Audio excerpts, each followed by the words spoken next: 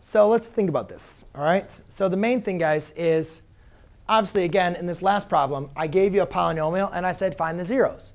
This problem is really saying I'm going to give you the zeros, find the polynomial. OK? So first thing we're going to do is we have the zeros. Let's set all the zeros equal to x, right? Because that's how we wrote them in that set notation. So we can say x is equal to -3, and x is equal to 1/4. Now what we want to do is we want to find the factor. Where did we get those zeros? Well, we got them because each of those, they came from factors that were set equal to 0. So what I'm going to do is just set them equal to 0. That's now the factor, right? That's the factor that x equals -3 came from. Agreed? Now, the one thing you don't want to do is subtract a fraction on both sides. Because does anybody really want to multiply with fractions? No, right? So the best thing to do here would just be use inverse operations.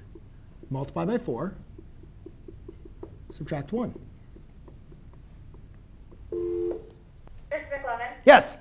Could you send Gage to the office for checkout, please? OK. Thank you. So now, these are your two factors. And now we can multiply them to provide us with the polynomial.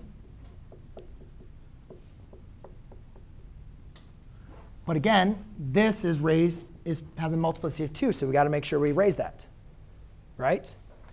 And again, x plus 3, guys, is x plus 3 times x plus 3. So we need to multiply that out. I'm sorry, I don't need to write that out. I can expand binomials. This is a perfect square trinomial. I'm trying to get you guys to the same level. But hopefully you guys can maybe check my work if you need to multiply that out. Use FOIL, combine like terms. Yes? No? X plus 3 times x plus 3. X squared, 3x plus 9.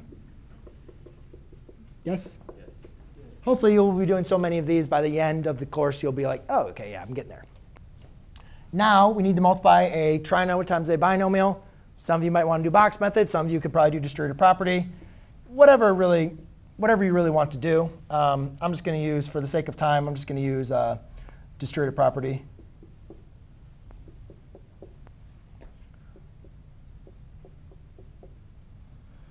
Plus 60, 24x minus 6x. Wait a minute. That's squared.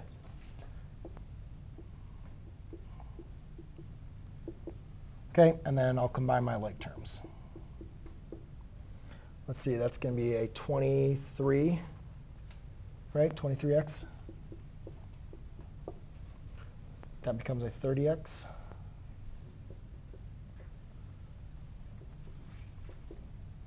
Agreed? Is everybody OK? Yes? Yeah. Just go back behind. Is everybody OK with that? Oh, but hold on. Just look at this one thing real quick. Are we done?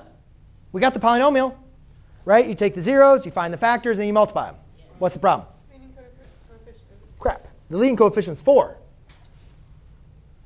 We need it to be 2.